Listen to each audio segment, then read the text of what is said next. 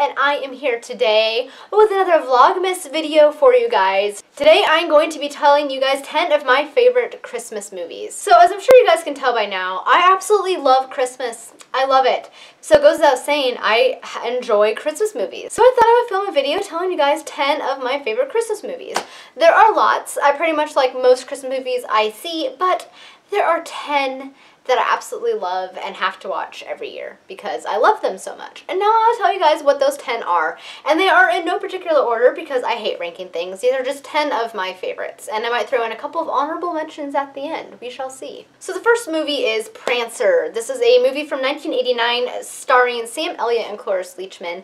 This movie I absolutely love from my childhood. It is such a great movie. It has to do with this young girl, Jessica, who has lost her mother and she's being raised by her father now and her brother, and they live on a farm that's not doing very well, and she's obviously, going through a lot. And one day she's walking home from school and the city is putting up their reindeer that they put up every year, and one of them falls, and she realizes by counting them that it's Prancer. And then she starts seeing this deer in the woods nearby, and she thinks that it is actually Prancer, Santa's reindeer. And she ends up taking the reindeer home to the farm and trying to care for it because it's injured, and just some things happen that I don't want to get into because it's a little bit spoilery, but it is such a great movie. It is so good. It is so sweet. It sounds kind of cheesy, but trust me, it's not. They did come out with Prancer 2, which sucked. That wasn't good. But the first Prancer, the original Prancer, is so good. And it'll make you laugh, but just to warn you, you may or may not tear up at the end. Yes, it is a little bit tear-inducing, but it is a really, really sweet movie. It's a great Christmas movie, and I really recommend it if you haven't seen it. My second favorite Christmas movie is The Year Without a Santa Claus. This is a Rankin and Bass Christmas special from 1974. You guys might know Rankin and Bass Christmas specials from Rudolph the Red-Nosed Reindeer, Santa Claus is Coming to Town, Frosty the Snowman, Little Drummer Boy, all those little stopgap movies. This is another one of theirs, and this one is my absolute favorite. It has to do with Santa decides one year that he just wants to take a year off because he doesn't think anybody loves Christmas anymore, and nobody believes in him. And shenanigans and hijinks ensue, and it's up to Jingle and Jangle and Mrs. Claus to kind of bring the Christmas spirit back to Santa and to get everybody excited for Santa again. And I love this movie so much. The day that I am filming this, actually, my coworkers and I watched it during our lunch hour because one of my coworkers hasn't seen it, and that is a crime because everybody should watch this one. If only because of the Heat Miser and Cold Miser song number, which is, to this day, still one of my favorite Rankin and Bass Christmas songs. Next up is everybody's favorite, The Christmas Story, that wonderful 1983 movie with Ralphie and his journey to get his Red Ryder BB gun for Christmas. This movie is a classic. Oh, it is so awesome. I believe TNT plays it for 24 hours every single year. I'm not sure if they're still doing it. They used to. But I love this movie so much. I'm sure you guys are aware of it. If not, it is where that famous leg lamp comes from. And it's just a classic, and it's just, I love it so much. Number 4 is, seriously, this might be one of my favorites on this list. It is The Bishop's Wife. It is a classic black and white Christmas movie starring Cary Grant and Loretta Young from 1947, and David Niven, who's in it, who is awesome. I absolutely adore this movie. It has to do with this bishop and his wife, and the bishop is trying to build a church, and he's become a little bit neglectful of his family, and as a result of being really super focused on getting this church built and raising money for that and other things with his church, and his wife and his daughter feel a little bit neglected, and he's just struggling with things. And then God sends an angel who is played by Cary Grant, and he kind of helps to bring everybody together. It is such a beautiful movie. I love it so much. There's one particular scene where Cary Grant is decorating the Christmas tree for the family, and I absolutely love it. It's so pretty. He does it. It's like a perfect noble, and when it's all finished, it has beautiful tinsel on it and candles, and oh, and the end with his homily that he says, David Niven's character, the bishop. Oh, guys, you have to watch it. If you haven't watched this movie, you need to go and find it because it is such a great Christmas movie. Next up is another classic. It is Christmas in Connecticut, starring Barbara Stanwyck. In case you guys can't tell by now, I do in fact love classic movies, thanks to my mom, who also loves classic movies and introduced me to tons of them. So I'm kind of a classic movie junkie. Anything with Cary Grant, William Powell, David Niven, Jimmy Stewart, Doris Day, all of those old movies are fabulous and I love them. Anyway, Anyway, moving on. Christmas in Connecticut is next up. It's a 1945 movie with Barbara Stanwyck. It is hilarious, hilarious Christmas movie. Barbara Stanwyck plays like this Martha.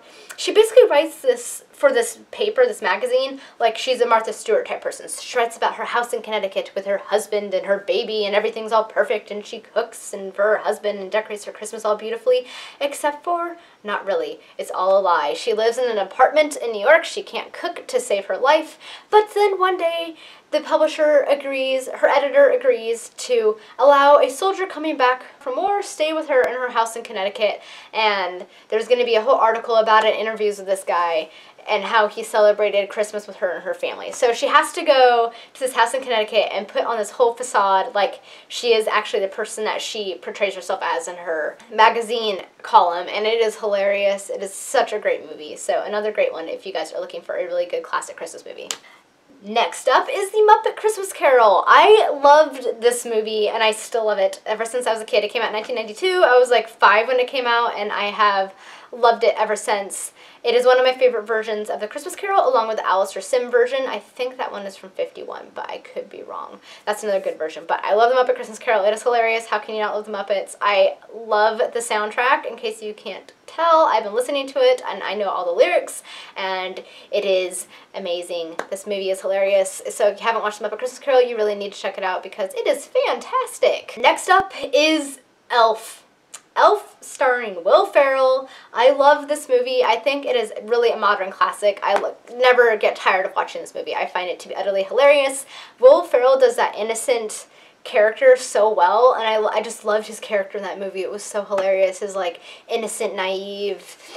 It was perfect. I love Elf. Elf's a classic. I watch that movie any time of the year. It's hilarious.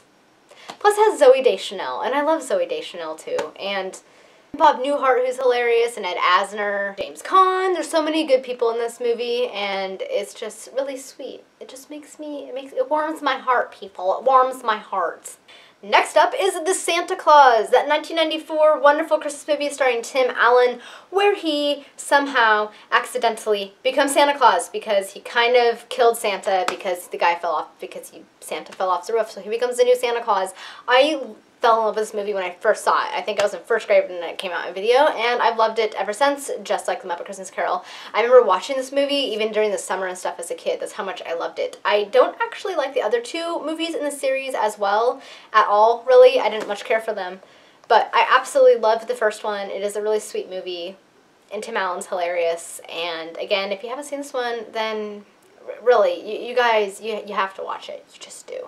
Next is another classic. It is A Shop Around the Corner with Jimmy Stewart. I love this movie so much. I don't much care for the female lead, Margaret Sullivan, because she's a little bit annoying, but I love the movie itself. If you guys aren't familiar with it, then here's a little interesting tidbit for you. Shop Around the Corner came out in 1940. In 1949, In the Good Old Summertime came out with Judy Garland and Van Johnson, which was a remake of Shop Around the Corner. And then 1998, You've Got Mail came out, which was a remake of those movies as well, told in a modern fashion. So it's kind of the same thing. Basically, Cary Grant is working in this shop in Hungary. Margaret Sullivan's character also works in this shop, and they're both writing letters to their pen pal, and they're kind of falling in love, but in real life they hate each other, but they don't know that they're the other person writing the letters. It is really, really fantastic. I absolutely love this movie. I love the characters. It takes place pretty much 90% at Christmas time, so it's definitely a Christmas movie. And I don't know, it's Jimmy Stewart. It's Jimmy Stewart, people, and Jimmy Stewart is fabulous. And I don't know. I have a hard time describing why I love these movies. I just do. It just feels so Christmassy to me, and I love the guy that owns the shop. Guys, watch it. It's so good. And last but not least is Home Alone. Really, I think we've all seen Home Alone. The movie's hilarious. It stars Macaulay Culkin, who ends up getting left home alone while his family's all out for Christmas. Flew away to, I think it was like a tropical location. The family went on vacation for Christmas. They forgot about poor Kevin, and then these thieves, Joe Pesci and Daniel Stern, are going to try and rob the house, and then he tries to stop them. The movie is absolutely hilarious. It still does not fail to make me laugh, and it's priceless, and it takes place at Christmas. He's home alone at Christmas. It's a great movie, and I actually do like Home Alone 2 Lost in New York as well. I thought it was just as good as the first one. However, all of the subsequent ones with completely different actors sucked, and they should never have been made. I'm just going to say it right now, they should never have been made. Now on to honorable mentions. My honorable mentions are Love Actually. I absolutely love this movie. I love all the actors in it, and it is fabulous, and nobody can ever tell me otherwise. I also really love White Christmas, starring Bing Crosby. The First Christmas Snow, which is another Rankin and Bass Christmas special that is about a blind boy that ends up being raised by nuns, and he's never seen snow, and it's just so pretty. It's just such a pretty, lovely, heartwarming tale. So it's another one you guys should check out if you haven't seen it. And I'm sure there are a lot of other ones, but I can't think of them right now. Basically, I like 95% of... Oh, Christmas with the Cranks. That's another one I like. That's pretty funny. It's actually based on a John Grisham novel called Skipping Christmas. So there's a little factoid for you guys. Alright guys, those were 10 of my favorite Christmas movies. Let me know down in the comments what some of your favorite Christmas movies of all time are. And I hope you enjoyed this video, guys. And until next time, bye!